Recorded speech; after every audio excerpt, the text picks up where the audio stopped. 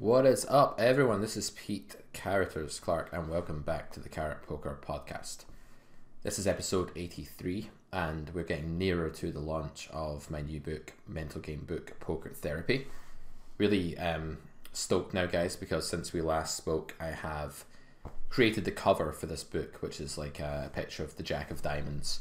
He's the most troubled card, of course, that goes through the most tilt issues and needs the most therapy, lying on a therapist's sofa, while the Queen of Clubs, the ultimate therapist, gives him some counselling.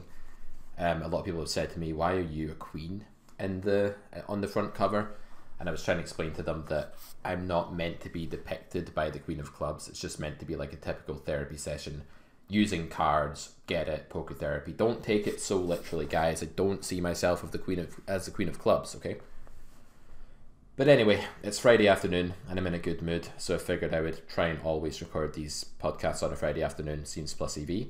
And today I would bring you some snippets and tidbits and sneak previews from the book. It is finished, as in the first draft is completed. I've started the editing process, which for me doesn't take very long because I'm just kind of like, yep, nailed it the first time, no more you can say there, Pete, well done. That's a bit long-winded, but they'll just have to deal with it, that sort of thing. No, in seriousness, I do make a few changes, but I'm not one of these authors that goes through and completely dismantles everything just to rewrite it again. I try to get it close to right the first time and to spend a bit of extra time in the first draft and then sort of go through and edit. So that's the stage I'm at, but less about the boring protocol of writing and more about the content of this book and how it's going to help you guys have a way stronger mental game, improve your bottom line at the tables, and enjoy poker more. Poker Therapy is a mental game book. You don't need much technical knowledge to benefit greatly from it. What it will do is it will seek to let you see that why you as a human are poorly wired for poker, like how different the alien world of poker is to the world of real life. And because you're a human being that has evolved and grown up in real life, and you've got many of your genetic traits from ancestors who have done the same, you're not really designed to thrive in the world of poker. And for that reason, that's why we find poker such a mind-blowingly annoying game a lot of the time. That's why we behave so illogically, irrationally, emotionally at the tables. I'll give you a little bit of a quote from Poker Therapy, from the introduction of Poker Therapy, before I get into today's topic, which is going to be the different types of misfire, different ways that the brain goes wrong in the mental game at the poker table. But I'll give you a little bit of a quote from the introduction about exactly what this book is about. So it starts off by saying, many poker players fail simply by ignoring the necessity to work on their mental game. They leave massively harmful habits unchecked and let their emotions dictate their fate. Congratulations, by purchasing this book, you have avoided the first hurdle. Now let's get to work. That's my way, that's my hook, trying to set the scene. So poker players often talk about going on tilt, a word that immediately conjures images of angrily throwing money into the pot or childishly berating opponents. But that covers very little of the subject matter of this book. Poker Therapy is a book about the poker player's tendency to malfunction in a variety of ways, glaring and subtle, sudden and gradual. Instead of talking about tilt, which I feel limits the scope of mental game exploration to outbursts of a dramatic and intense nature, in this book I discuss the many common ways in which the human brain goes wrong in understanding and reacting to poker's challenges. The struggles I cover belong mostly to the domain of the mental game. So this is basically just the book in a nutshell. We're not talking about like really extreme tilt. We're not talking about blowing up and shoving 8-4 offsuit pre-flop or anything remotely of that nature. What we're talking about is just the many ways in which the human mind tends to misfire. So mental game leaks or mistakes that happen at the table. In this book, I will describe, I call them misfires, and I go into various categories of misfire in the book. And in chapter 3, we actually talk about the different ways in which the human brain misfires, and that's kind of a prelude to chapter 4, where we start listing and busting some misfires, learning how to rewire the brain to avoid these mental game pitfalls. But what we're going to do today is talk about the types of misfire that the human brain is going to be subject to, and how these can hold you back at the poker table, how to identify them, recognize them, see them as the brain misfiring. I want to just get into a little bit more detail about the word misfire and what I mean about it in terms of poker's mental game. By misfire, and this is not me quoting, I'm now rambling, if you can tell the difference in tone here. By misfire, what I mean is basically, well, now you can definitely tell because now I'm like, what I mean is basically So Misfire is about the brain doing what it's supposed to do in real life, but doing it in the realm of poker where those things no longer work. Hopefully that makes sense. So to give you an example, in real life, we're very used to looking at how we're looking at how a situation plays out for us. If a situation has good results, we're very likely to think that we did something right. For example, if we go to a job interview and the interviewer says, "Oh, well done, Pete, you really impressed me today. I'm going to offer you the job. You look like a really impressive candidate. I look forward to working with you." I'm going to be like, I nailed that interview. Bam, everything I did there was good. And when I go for another interview for a promotion in 2 years' time, in some alternative universe where I actually have a real job, I'm going to use a lot of those same ideas and presentations and professionalisms and whatnot, whatever you do in the real world of people wearing shirts and ties and blazers. I'm going to do those things again because they worked for me the first time. Poker is very much, that parent that kicks you is a bit extreme, hits you, I don't know, bit overboard there, Pete, but hits you for doing something right and praises you for doing something wrong. For example, in poker, you could go on till and shove ace jack suited against a 3-bet because you're sick of this guy 3-betting when that's a minus EV investment, and get it in against ace king and hit the jack and win. Maybe that's a bad example. You're probably less likely to think that that's going to be something you should repeat. But maybe you just make a bad call and run into one of the few bluffs that your opponent has in his mainly value heavy range. And because you've won against one of those few bluffs, you think that, you get positive reinforcement from that on a conscious level and a subconscious emotional level. And you're more likely to then call river in a close spot like that again, or a spot where you are torn between calling and folding, even though that spot is actually a clear fold and calling is very bad for your green line, your overall win rate in the long term. So that's what I mean by misfire, when someone is doing something wrong based on the way that their brain is wired to in real life, but that happens not to work in poker, but the player has not yet rewired their brain for poker.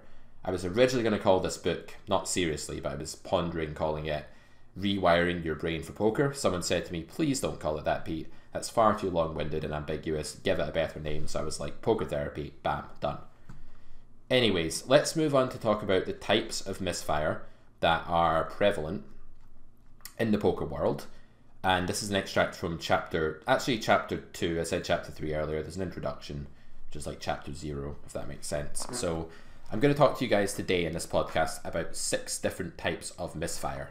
So again, misfire just being the brain working in the wrong mode for poker, but these are processes that would probably work quite well outside of poker. So misfire means we're doing something good, but we're doing it in the wrong realm. We're misfiring that thought process, even if it's a good thought process in real life. Hopefully that makes sense. So type 1 are survival misfires. So a quote from the book here to give you guys a little bit of a taste. So these are mental game mistakes that arise from instincts to avoid danger. Originally, we evolved 3 reactionary states to deal with direct threats to our lives, our loved ones, or our possessions. We deployed fight, flight, or freeze to keep us safe from predators, and of course our fellow man, who is often intent on killing us for our resources. A little bit of backdrop there that is probably not too relevant to the topic of this podcast, but you get the picture.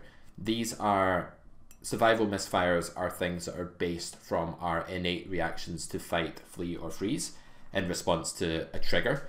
The way poker therapy works is that every single misfire we look at in this book and that I'll talk about today is going to have a trigger. That's going to be an external world thing that causes you to run a mental interpretation process.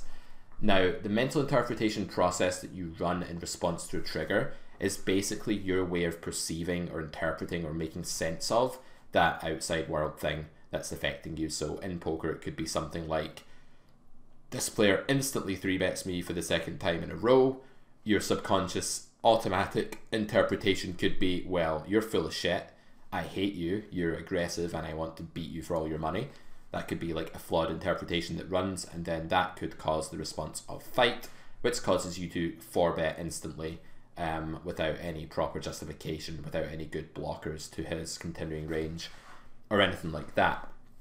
So that would be an example of a survival misfire. It has a trigger, it has an interpretation that is basically interpreting the trigger as a threat to our prosperity or welfare, and then we have a reaction, what I call a response process in poker therapy, which is our way of logically reacting to our interpretation of the trigger.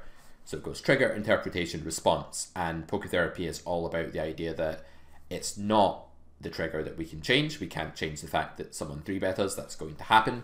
Nor can we change the response, because once we've run an interpretation of something as being a threat, it's only natural to respond in that way. So the root theme at the very backbone of poker therapy is that we should try to change our interpretation. Only by seeking to modify our interpretation of the poker situation can we see it in a way that does not naturally lead to a flawed response program, such as a survival misfire, such as fight, flight, or freeze. And I've got some examples of survival misfires in this book. Let's talk about a few of my students.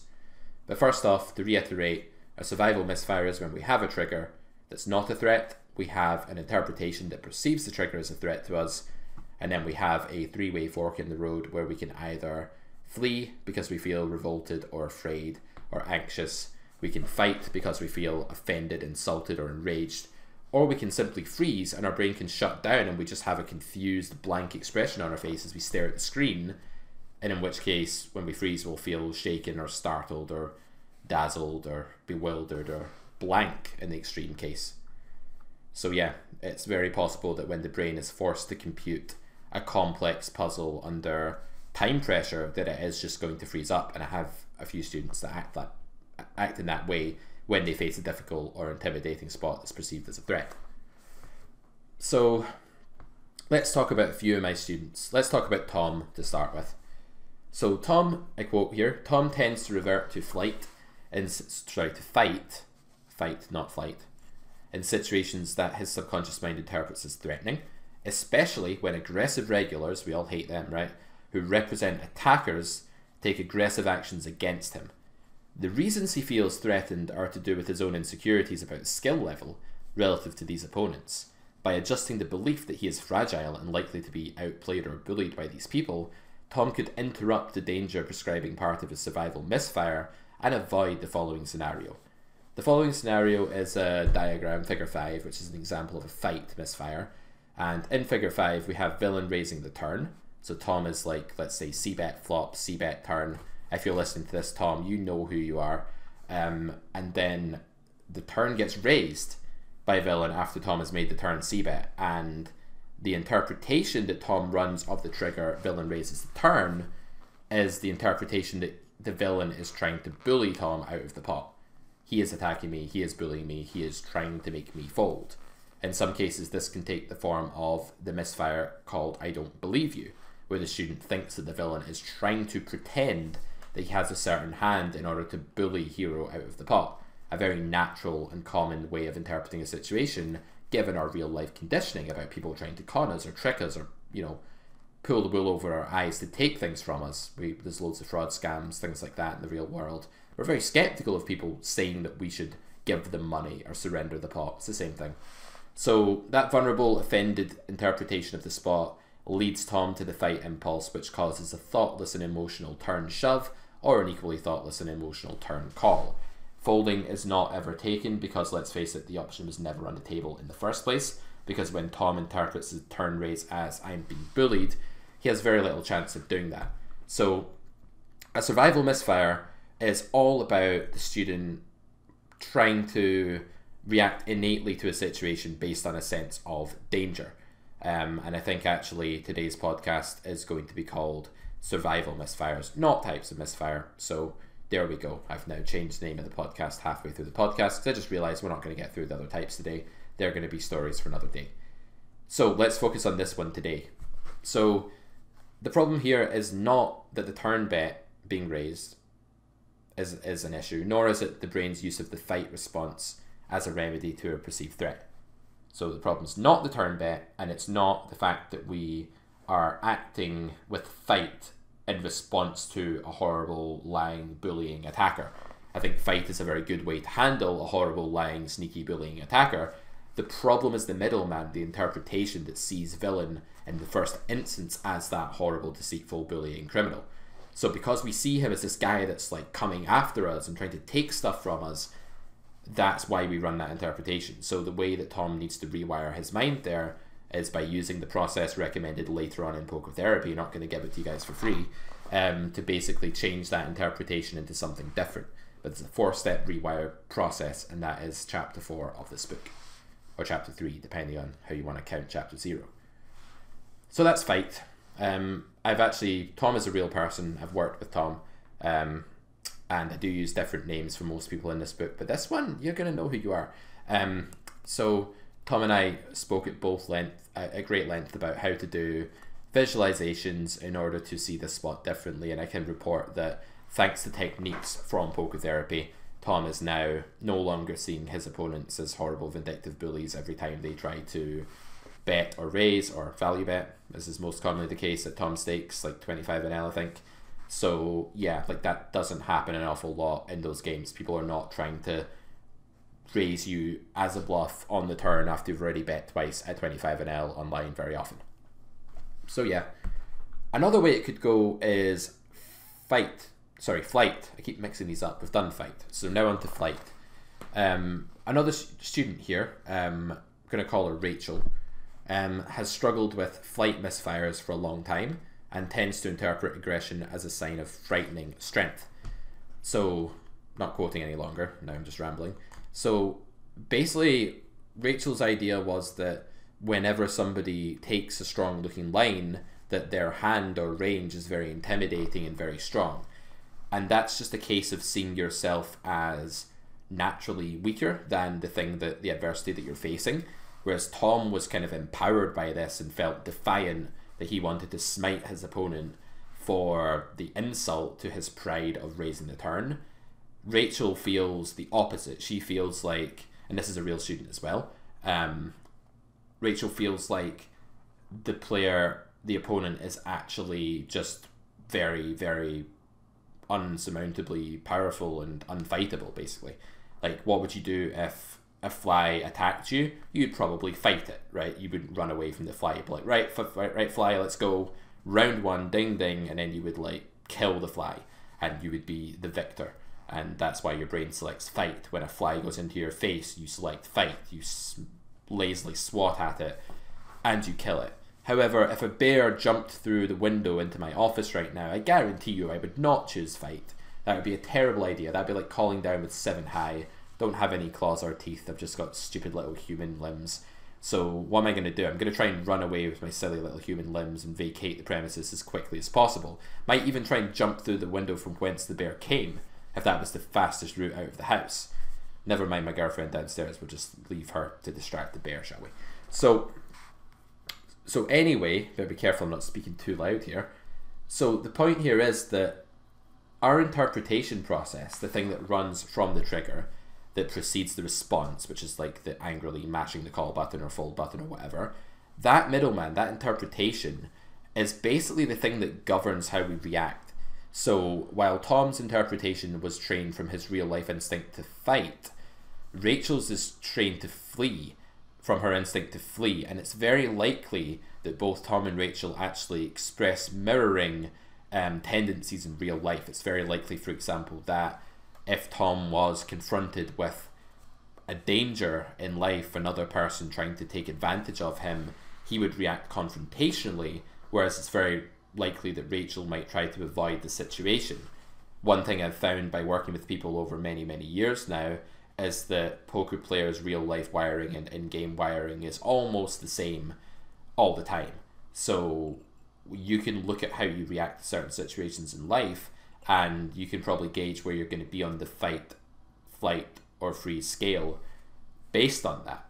So Rachel's very much on the flight end, Tom's on the fight end, but both of these things are problematic at the poker table because both of these things lead to suboptimally chosen actions. They lead to both students pressing a button not based on logic, but based on trying to justify their desire, their drive that's motivating them via emotion.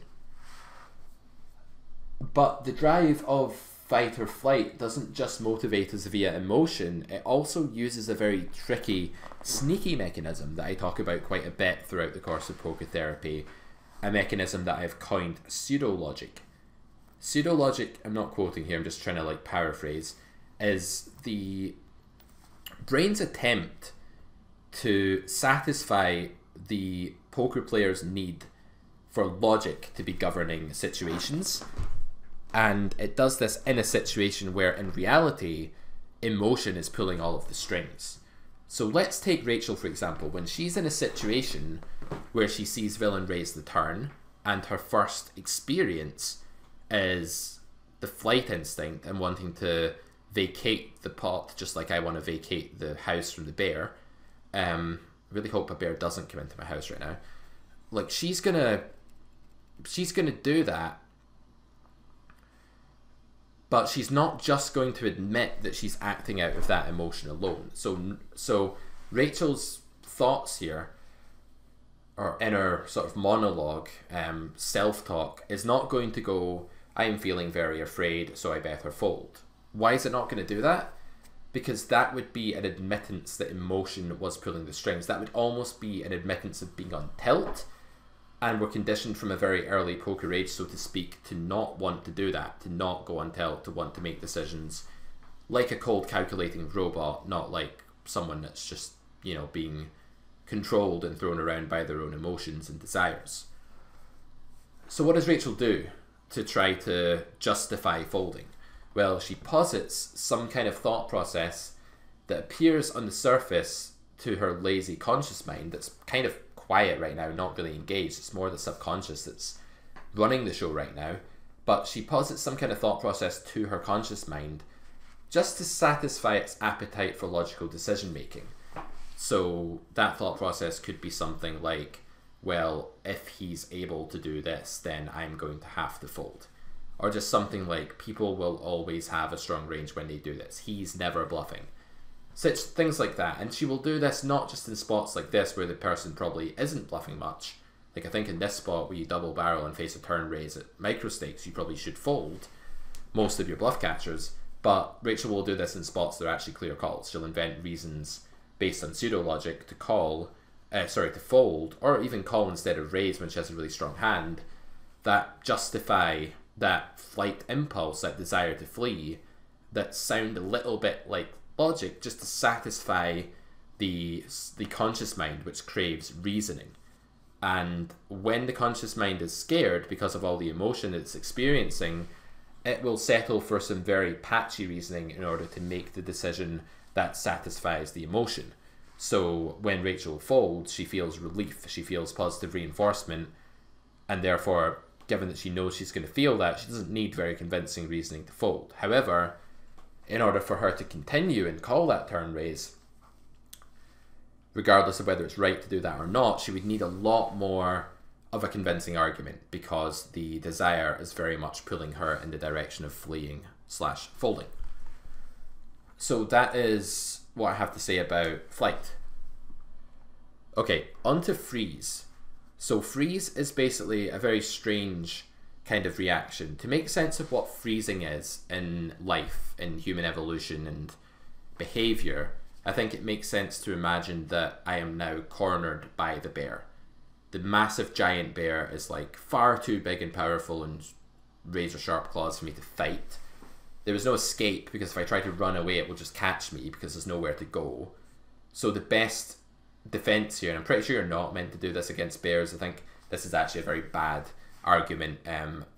You know, speaking as a zoologist or someone, which I'm not, my girlfriend is, so she'll be able to tell me this, but I think against a bear you're meant to like pretend you're really large and put your jacket out to pretend you have wings like a dragon and, you know, shout at it, be like, hey bear, I'm gonna kick your ass, and then the bear's like, oh shit, this guy's confident.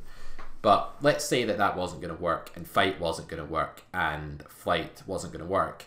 It may well be that the best defense is just to lie there completely motionless and hope that that bear either doesn't notice you, forgets that you're there, because animals are pretty stupid and kind of tend to forget what's happening a lot of the time. Like, my dogs can look at something and then the next minute forget that it was there. Pretty silly, but hey, who are we to judge? And then the best response for me in that situation would probably indeed be do nothing, because I want that bear to leave me alone. I wanted to think, oh, this is an unworthy piece of prey. Or I wanted to think, oh, that thing's been dead for ages, I'll just leave it alone. Or I wanted to think, oh, there's nothing there because I'm a silly bear. So freeze is a good thing to do when you need to have no action, no activity, nothing going on in your mind or your body. Therefore, when a student doesn't feel like they can successfully fight, or successfully fly, or they're just too confused, they don't know how to react. Another time that freeze works in nature is when we have no clue what to do, so we freeze so that we can try to bide time, so we can figure it out. So in the example where the student gets raised on the turn, we're going to move to another student now, let's call him Martin, who freezes when adversity happens, when he faces the turn raise. Why does that happen? It happens because Martin doesn't have any way of making sense of the situation. His skill set's not sufficient yet to give him an immediate answer, and his misfire here, his survival misfire here, is that because he's interpreted this situation as like unsolvably complex and difficult and just really mentally intimidating, instead of trying to fight or flight or even be calm and logical, his brain just freezes because it doesn't know what to do. It's like startled, bewildered, rabbit in the headlights. Like, why do the deer freeze when they run into the road? Because they have never seen this bright light stimulus before and they don't know what to do. I think, again, I'm not an animal biologist, don't quote me on it, or animal psychiatrist. I think that's why they freeze, because it's an unknown stimulus. They've not got a rule or heuristic in their deer brain about, oh, bright light equals car that's going to smash me up, because, you know, cars are not an evolutionary factor about whether deer were able to pass on their genetics. Eventually, perhaps the strongest deer will be the ones that recognize headlights as bad and run away. But for now, the reason they freeze is that it's an unknown stimulus that's threatening. So when a poker player faces a line that threatens and baffles them at the same time, freezing is very often the go-to solution. It's not a very good solution because it disables mental processes that you need to work to solve the spot, but it's an evolutionary solution nonetheless. So I'm not going to tell you how to fix these things yet. I'm just outlining the scope of this book, and I hope you find this a little bit interesting, and I hope it kind of persuades you to check out Poker Therapy when it comes out. Date-wise, I'm looking at the first couple of weeks in November. I'd like to think by about the 15th of November at the latest, Poker Therapy will be available to buy on carrotcorner.com, also on Amazon as a Kindle book. I will say though, buy it on my website, carrotcorner.com, as a PDF. Email me saying that you've done that, and I will ship you a free .mobi file, Kindle file, for you to upload onto your little Kindle and sit and read that wherever you want. But buy the PDF, because you got to look out for the little man, right? So yeah, so Martin's problem with freezing is that he has all this unusable energy, but he has nowhere to go, and he just panics and the brain just shuts down. There's no thought process. So I've said here that treatment for Martin, just as a sneak preview, will be twofold. He'll need to work on the root cause of the problem, like his brain has to form alternative neural connections which interpret the ramping up of complexity, so the difficult, puzzling poker scenario, as a solvable challenge, because only when something seems solvable, or we can understand how we might go about solving it, can we get the gears going again and get the sort of treadmill conveyor belt going and start running mentally, so to speak, and be able to solve that situation. If we can't get going, we will completely freeze. We will just stand still and we'll go nowhere. But also, you know, the very thing he needs to get going is the thing he lacks. So because he actually doesn't have the capacity to do that yet, he's going to have to work out of game. He's going to have to train his mind using out of game drills that sort of emulate in-game conditions somewhat and stuff like that, in order to have a good enough thought process to get started in the first place. So there's definitely some out-of-game work needed here, and there's some in-game therapy needed here as well. There's lots of poker therapy needed in Martin's case with his freezing. As with Rachel and her fleeing, as with Tom and his fighting, all of these students, in summary, suffer from evolutionary, inherited survival misfires that are very common in poker, because poker is a game of resources. Resources used to be everything. They were intrinsically linked to survival. If you didn't have food, you would die. Nowadays, if you don't have money, you will die in some places in the world. It's the same kind of thing. You're not going to have a happy life. You have to protect your resources. So our brain subconsciously knows that money is resources and resources are survival. And that's why when these things are threatened, we react in that way. Even if we're playing without money, even if we're playing a game like bridge or chess, or some other game like backgammon, we will still, even if we're not playing for money, view winning and losing as winning or losing a fight to the death. Maybe not consciously, but in some weird subconscious part of our mind, we're running similar scripts, maybe lesser magnitude emotionally speaking, but similar scripts that we would run if we were in a fight to the death in a gladiator pit, or whatever the hell it would have been in the olden days, where you had to fight in gladiator pits all the time. It was just what you had to do, like, every day.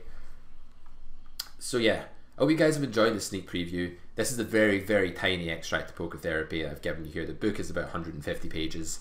There's lots of different misfires in there that are results of not just feedback misfires, but other types as well. So today we are going to talk about feedback misfires, survival misfires, but we're going to talk about the other types of misfire in future podcasts. We're going to give you a sneak peek of other areas of the book where we actually look at specific misfires and see how to rewire them. We're going to look at student case studies. We're going to look at roadblocks, which are more permanent character flaws that can hold people back, and how to treat those. We're basically going to do therapy on your poker game. If this sounds like something you want to get, carrotcorner.com, get the PDF, email me, I'll send you a Kindle version. And yeah, I just look forward to hearing you guys' feedback. If you want to come on the Carrot Poker podcast, email me please, admin@carrotcorner.com, add me on Skype as Characters, whatever you want, just get in touch, let me know you want to be on the show. I've got a few more interesting guests lined up for the near future. I'm going to look forward to bringing you guys those episodes.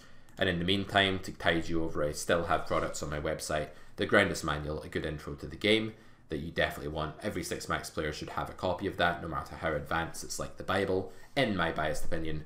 100 Hands, which is a follow-up example hand review book. And also we have Tile versus Population on there, which is a little gentle e-magazine intro into how to use a solver to destroy the competition by seeing how they don't play optimally and exploiting it. So lots of stuff on carrotcorner.com. Do check it out. Do get in touch with me. And I will see you guys for episode 84 soon, when we're probably going to either have a guest on, or if not, I'm going to talk more about another part of Poker Therapy. Hope you enjoyed today's episode, and I will see you guys at the tables. Bye bye for now. Thanks for listening.